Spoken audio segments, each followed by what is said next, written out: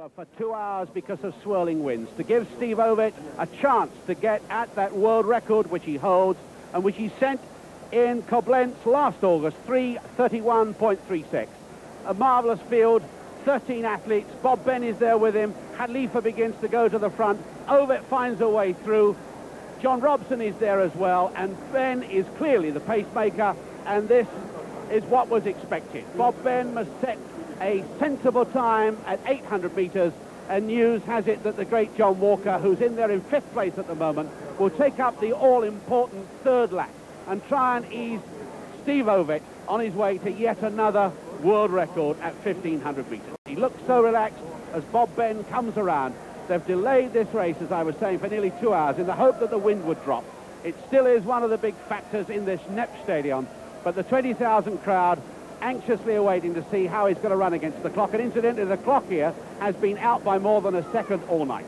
Bob Ben from Surrey, himself a very good 800-metre runner, the constant companion of Steve Ovett running around Europe. And now John Walker, the former Olympic champion at 1,500 metres, eases into 3rd. John Robson is 4th, and that's Omar Khalifa of Sudan and of Loughborough University, incidentally, who's running in 5th. Ben, sensible at pacemaking, looking nice and relaxed, but look how Ovett looks. It really is. No matter who's in the race, all eyes are on this man to see how he's going to run against the clock. It never occurs to anyone that he could be beaten. Walker has said he'll test him, he'll push him over 300, but if there's any chance of beating him, he'll go out to beat him.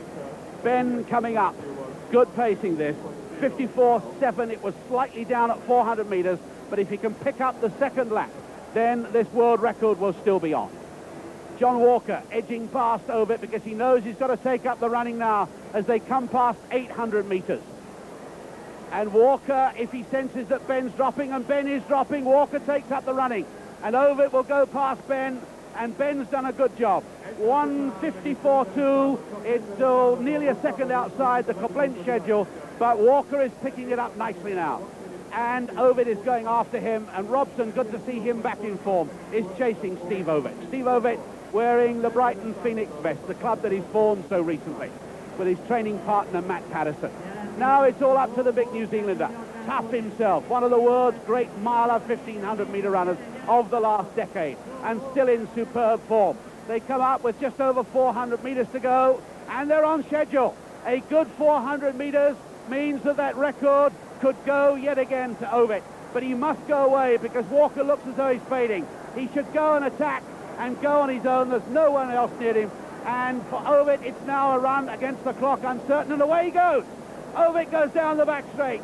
The 20,000 going mad. Walker's faded. Look at the gap that he opens up as he accelerates away. But has he left it too late? It really is a great run now. No looking back, going for it. 200 metres into the bend. Ovett against the clock, looking absolutely majestic. He does have a look to see if anyone's there, but who could possibly be there? Ovett into the home straight. There'll be no cheering to the crowd now. It really is a battle against the clock, and he's still on schedule. It's very close indeed as Ovett comes up to the line in another magnificent run. But what will he do on the clock? And it's there or thereabouts. Khalifa battles for 2nd place against Joe Walker, but nobody can tell Ovett what he's done. And we think it may be marginally outside. The 3:31.36 stands, I'm sure. The official time we have 3:31.57. He's missed it by 21/100ths of a second. He's run the 2nd fastest time ever. He's now run